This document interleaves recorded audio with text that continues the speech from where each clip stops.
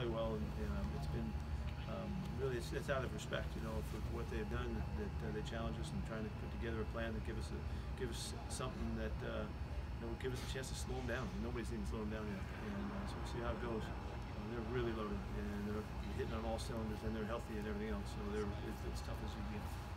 Pete, does the fundamentals of trying to stop innovative offense change in terms of the players need to be, the tackling and gap integrity, any of that change?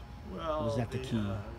Without the fundamentals, there's no plan that's any good. You have to play disciplined run play up front, and there's no other way to do it. There's no get tough and just go growl and not tackle them, anything like that. You have to be strictly tied together. You've got to be disciplined and fit off of one another, and then when you get there, you have to tackle and make the plays.